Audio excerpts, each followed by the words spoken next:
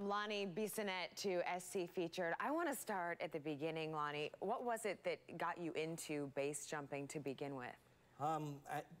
It actually started off, I had been skydiving and immediately I was like, I need to do that, because that was something that I had dreamed about my whole life. As long as I can remember, I had dreamed about stepping off of things and then actually flying.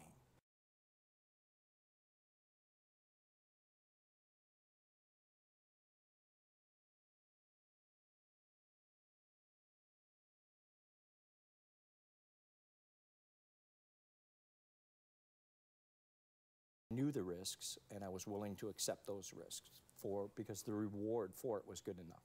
And I just felt like if I gave up on the sport, then I had been lying to myself.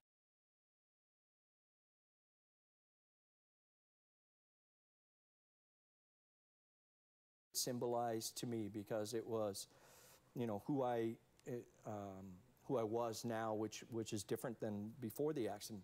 And after a